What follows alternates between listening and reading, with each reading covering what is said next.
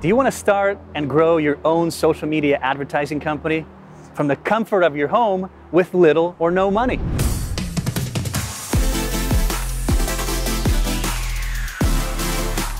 In just 2.5 years, Socialistics' revenue nearly quadrupled, with Jason's e-commerce company progressively tracking towards the $1 million mark.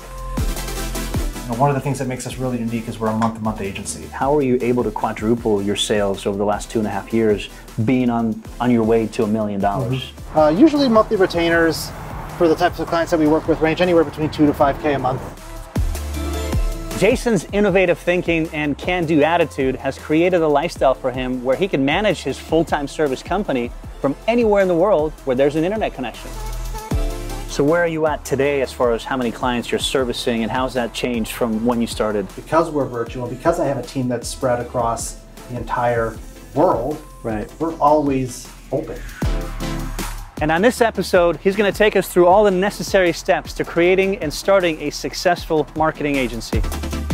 Everybody always asks us, what is the best client for us? And it's really 3 things. But that's because that margin was huge, but now you've taken that big margin and reinvested it back into the business. Right. The biggest piece of advice that I got that I really got on board with, charge what you're worth. You'll be able to find out how he was able to secure an impressive list of clients like the Air Force, Trupanion, and Habitat for Humanity, to name a few.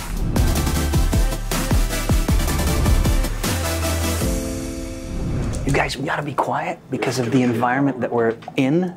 But let's go meet Jason. He's right there. That's the man we're about to interview and talk to. Hi, Jason.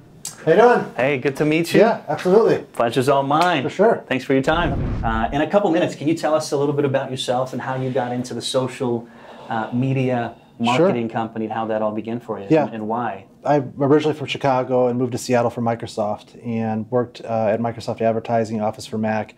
This was around 06, 07, before social media was really taking off, and got in on it early and launched social media for Office for Mac, their last physical product, and then turned that into basically a career. I just kind of stuck with it.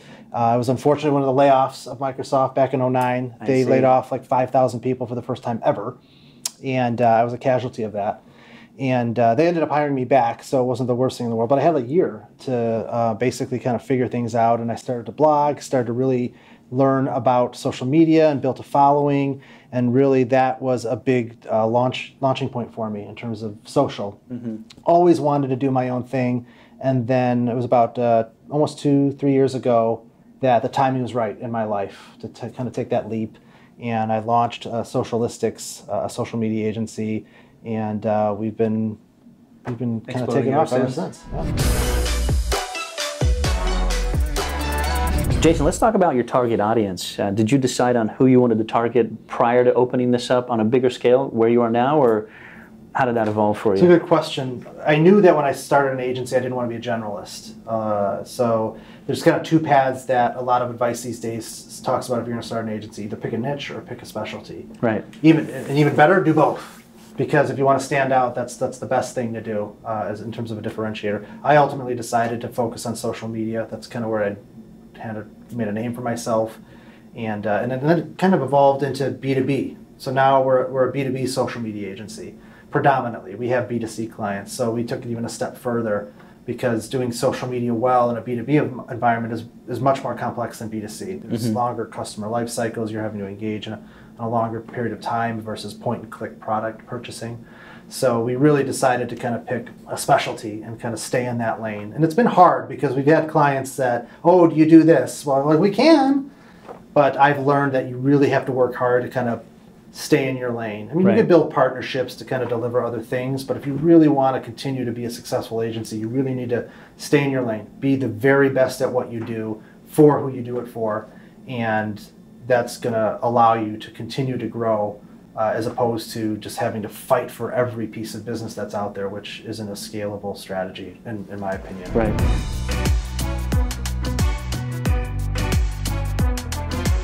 What do you charge for your services, and how do you come up with sort of those price points? Sure. So it varies. It's been a lot of testing and figuring out how to deliver on what we do. It's really time-based. You know, you try to figure out how long will it take the folks that I have on this to do this type of work, and we've kind of tested that back and forth. Usually monthly retainers for the types of clients that we work with range anywhere between $2,000 to $5,000 a month. Okay. And what's the time commitment on those price points? They're getting a team. They're getting an account manager, a social media manager, a paid ad strategist that are attacking the work for them, that are putting in roughly 30 to 40 man hours in a month. To do the work. We're middle of the road, I would say. Industry-wise? When you look at the industry, you've got your giant agencies. You know, they're working with the Nikes and the Cokes of the world. Those businesses have unlimited budgets. Yeah. $50,000, $100,000 a month. And then you've got your folks that are just starting out, one-person operation, maybe just graduated college, can't do as much as we can. They're probably going to charge you half that, roughly, or maybe a little bit less. But you get what you pay for. Right. And it's all about the results, as you mentioned. It is. Right. You can spend $5,000 and get nothing back. You could spend $2,000 and get more than that. As long as you can demonstrate ROI to a client, they're going to, you're going to be comfortable with what you pay for that sort of thing. How about cost of starting a marketing agency like this? Are there any particular costs that you didn't anticipate and incurred? I bootstrapped what I did. I mean, it was definitely a slow build. I started with, it was kind of a side hustle to begin with. Right. There's certainly a cost involved. I mean, it's a lot less expensive than a brick and mortar startup when you're having to pay rent and you have physical things that you kind of have to surround yourself with. Because you can do this with a laptop in the middle of a parking lot. And people are. I mean, there's plenty of examples of agencies or consultants that are basically doing this sort of thing. As long as you have a laptop and the smarts, and that's really all you need. I mean, there's, you're going to have to pay for things, tools and things of that nature to kind of deliver what you do, but cost is not a prohibitive factor in starting an agency. It's really just having the experience and the passion and the entrepreneurial chops to just kind of go after it.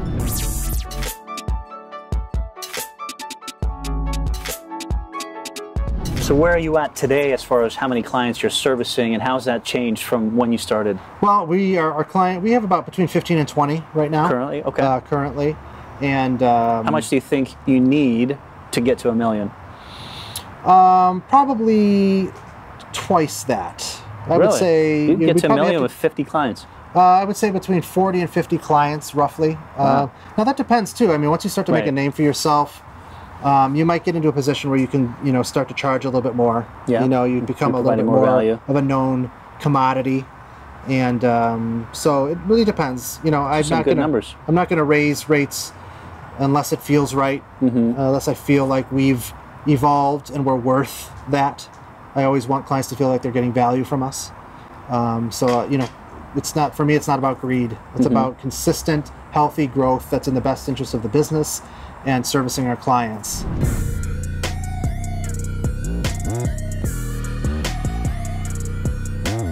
How were you able to quadruple your sales over the last 2.5 years, being on your way to $1 million? Yeah, it's been an interesting 2020. Before the pandemic hit, we were on a trajectory to probably hit $1 million by the end of the year. Okay. We had really kind of crossed that threshold. Then it hit, and lost some clients. Just due to financial reasons, just like everyone else. Given the choice between spending money on marketing and keeping people employed, they're going to take the latter. Yeah. Some sense of normalcy will return, but that normalcy will be different than it ever was. Right. So I think companies are starting to realize, well, we kind of need to get back to business. So we've seen things pick up quite dramatically over the past month. Even we're back over $500,000, and there's a good chance that we could still crack $1 million by the end of the year. Oh, that would be awesome. A lot of that might depend on market environments, but we're pushing hard to continue to grow at a pace that makes sense for us. We don't take every client; it's got to be a good fit. So we've had a natural kind of growth.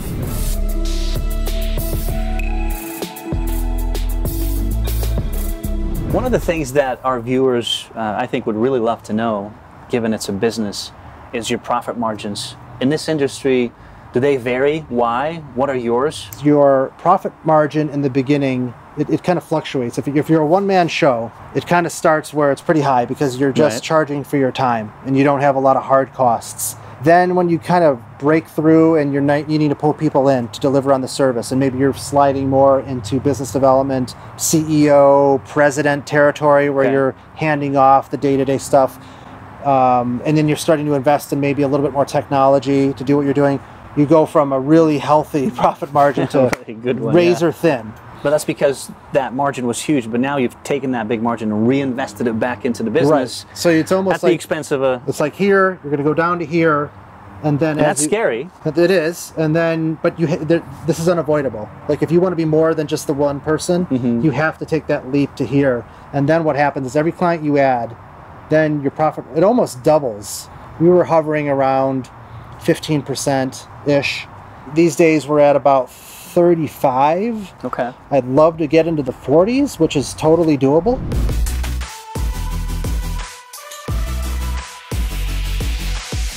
One of the things that makes us really unique is we're a month-to-month agency. We don't require our clients to commit long-term. Is that pretty unique for the industry? It is, and other agencies don't like that. They don't like that because the reality is a long-term contract only benefits the agency. Right. And I completely get it. If you're looking to kind of sell your business someday, it's going to be more marketable to buyers if you have clients that are committed to long-term contracts.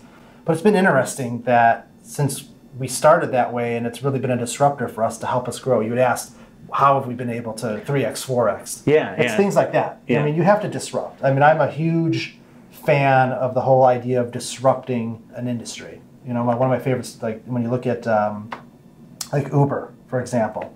I mean, I always think about them, or whenever they invented that, or however they're sitting in a room and they just thought to themselves, what is everything that people hate about getting a taxi or getting a ride somewhere? What would be the best way to do that? Like, what would be the best user experience? And I wanted to take that kind of mindset with our agency. Like, what do clients hate about working with agencies? If they could design an agency and they work with them in the perfect way, what would that look like? How many people do you have working with you, for you currently? How did you find them? Any tips and tricks on who to hire? Who do you look for and how? Yeah, that's a great question. So I have a team. How do you retain them? Sorry. Yeah, I have a team of 6 right now. We're actually looking for another because we're growing pretty quickly. Finding great talent is one of my favorite things. When I was at Microsoft early in my career, that's one of the things that I learned. I took away from that more than anything. I went through their recruiting training and interviewing, and I learned a ton about how to find the right people and how to manage people and how to take care of people. I'm authentic and I care about people. Like if you're in my inner circle, you're going to get taken care of. It's small and there's not many in it, but if you're in it, you'll be taken care of. You're going to be taken care of. So I'm really lucky to have an incredible team right now that allows us to do, like we wouldn't have what we have if it wasn't for the people I had put around me. You need to hire great people and get out of their way. You know, you need to trust them to do their work and to take risks and to feel freedom around what they do and how they work.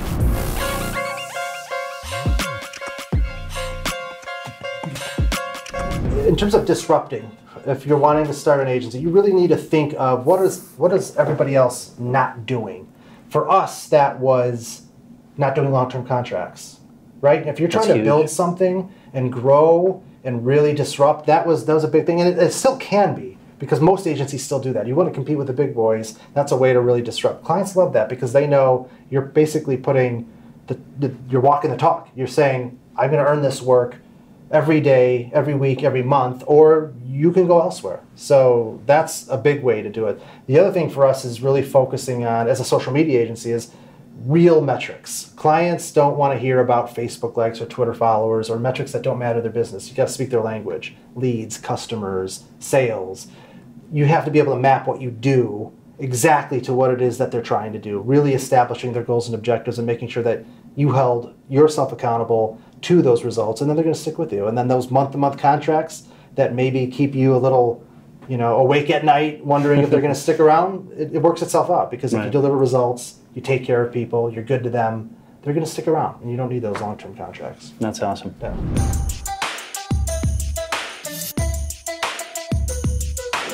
Our number one core value, and this stemmed from why I really wanted to do this from day one, is the word freedom. I was tired of being tied to a desk. I was tired of sitting in a car for 3 hours going to work. I was tired of my life being dictated by what I did. And I wanted to flip that script. I wanted to build an agency that allowed me to not only create freedom for myself to live it the way that I want under my terms, but to build an environment for people to live the same way. And I will go to the grave continuing to build a business that allows for that. They love it.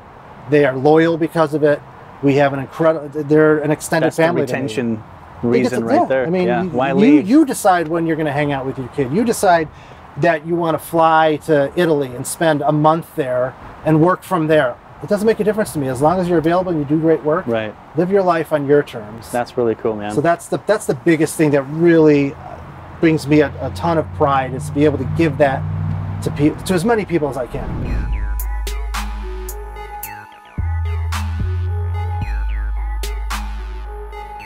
Everybody always asks us, what is the best client for us? And it's really three things. One, they don't have to be convinced that marketing is a thing their business needs to do. Mm-hmm. If I have to sell them, like, you should market, like, that never ends well, because they're not going to have the patience for they don't see the value in that. Successful. Yeah.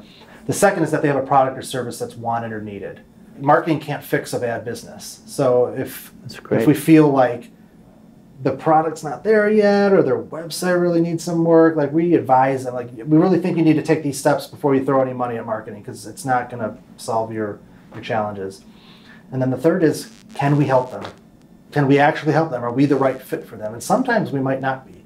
And if there's one thing that we've learned, is better to say no than get into a relationship that's never going to end well, because you know, bad reviews, bad for both sides, waste of time. We just won't do it. So that's contributed to the velocity of our growth. Like, if we took every piece of business that came our way, we'd be a bigger agency. But I've had the luxury of being able to take our time to do it the right way, pick the right clients, and kind of continue to build off of that. And I think we're now in that sweet spot where that patience and that approach is really starting to pay off for us. Jason, what percentage of your business comes from long-term clients? And as far as cultivating relationships, anything specific that you do that makes clients come back? The majority of our business is clients that we've worked with for 6+ months. Okay. So that's 80–90% of what you have? For sure. I mean, I think that, you know, a successful agency is as much, if not more, about holding on to clients as it is winning new ones. Gotcha. So it's critically important that we make sure that every client that we work with feels like the most important client. You know, we don't want to lose clients for reasons, you know, obviously we're not producing results, but you know, that doesn't happen with us. Mm-hmm. It's, you know, the only churn that we've ever really had is because I made a mistake early on, you know, accepting a client paying less than they probably should be, or I was a little bit iffy on their product, but I'm like, you know what, I'm going to take a flyer on this one. So that's where you get into situations where it wasn't a good fit. Or I've had situations once or twice where a client treats my team poorly, and I'm not having that. Yeah. I've worked hard to build a really quality team, and keeping them happy is critically important to me. So if clients treat them poorly, I have a very small window of patience when it comes to this should be the case.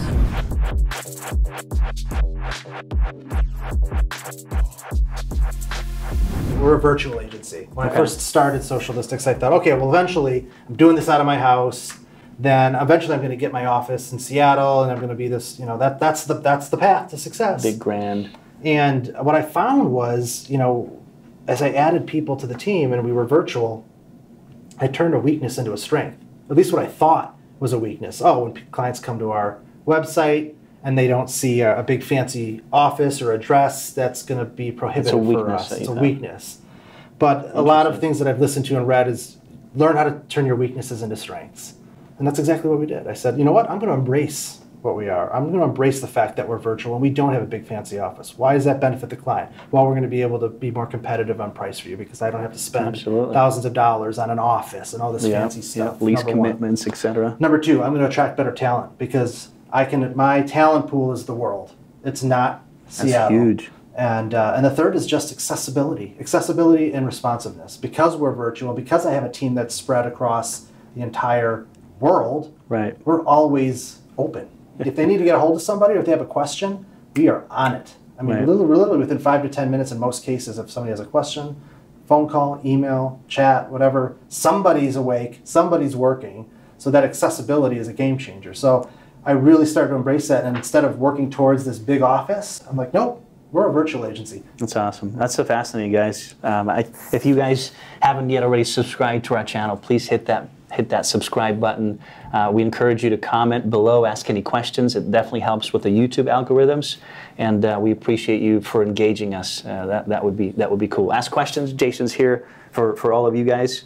Quite a fascinating industry, I got to say.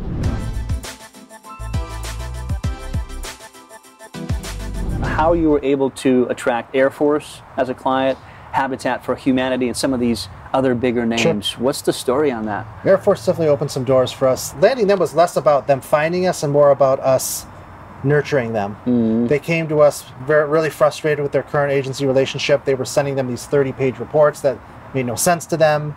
And I said, well, you know, what are your goals and objectives? And ultimately, it was to raise awareness of the opportunities in the Air Force for people to be recruited, to consider the military as a career. We really took the time to understand what does success look like? It's a great question that I always ask clients. Mm-hmm. This is the best question you can ask.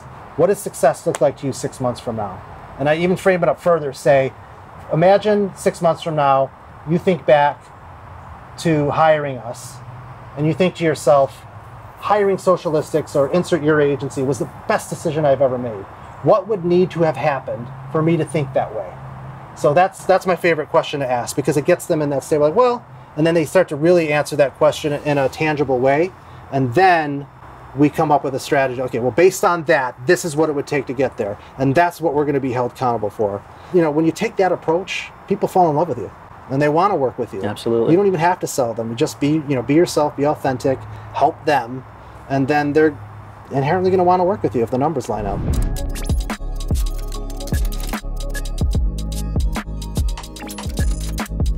So another tip for if you're an agency just starting out or wanting to start out is you really, and it's hard, like you got to pay the bills, sometimes you got to take what you can get, but you really want to put yourself in a position where you don't say yes to everybody, because not everybody's going to be a fit. And the biggest piece of advice that I got, that I really got on board with, charge what you're worth.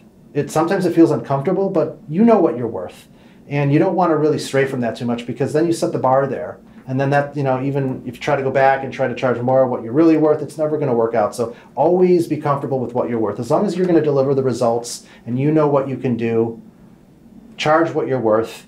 If they can't afford it, you got to pass it up and look for the next opportunity. These principles are fascinating, guys. If you're not blown away by just the simple ideas that we're talking about here, and how they directly impact your bottom line of the business, your scaling of the business, your growth of the business, mind-blowing. Habitat for Humanity was an event. I went to so you got a return on that. Yeah, it was just happened to, they had somebody at an event that we had a booth at, and I did a presentation there. Anytime you get an opportunity to kind of help people by doing webinars or doing a speech is a great way to get good visibility. They heard that, liked what they heard. That one took 6 months though. I mean, I went in, I gave them a proposal, and I just kept, to us, that's a strategic client, right? For them, we discounted. It's a great cause, it's feel-good work. Right. That was I think all of us need to have a part of that. It was less about making money and more about helping an organization that really needed it. And, I'm not naive. Of course, having Habitat for Humanity in our portfolio helps us. That's the value for us. Right. Showing great work for a good cause. So what I'm hearing though is like somehow they found you. You were in a database, but what it came down to is follow up. Follow up. It's the quality of the follow up. Right. Never always being persistent. In my emails when I follow up, I always say, it's a yes until it's a no, so I'm going to keep going. Yep. So until they say no, it's a yes. Yeah, sometimes it takes 7, 8 times to reach out until you get the true yes. I mean, you just got to catch people at the right time. Yeah. Some people take a long time to make a decision, so. Well, there you have it, guys. I hope you enjoyed this awesome episode with Jason Yormark, the owner of Socialistics. What an incredible amount of content we heard today. The questions, the answers, the things that they're doing to provide paramount service to their clients and what that's doing to their business. I hope you took a lot out and come back and rewatch it. That's what you need to do to really grasp some of the principles, some of the ideas. If you haven't already subscribed to our channel, please do. Comment below, engage with us. It helps the YouTube algorithm. We do have a blog. It's in the description below as well. And a lot of awesome previous episodes, different businesses, and a lot more coming up. Stay tuned. We're with you. We're here for you. Take care.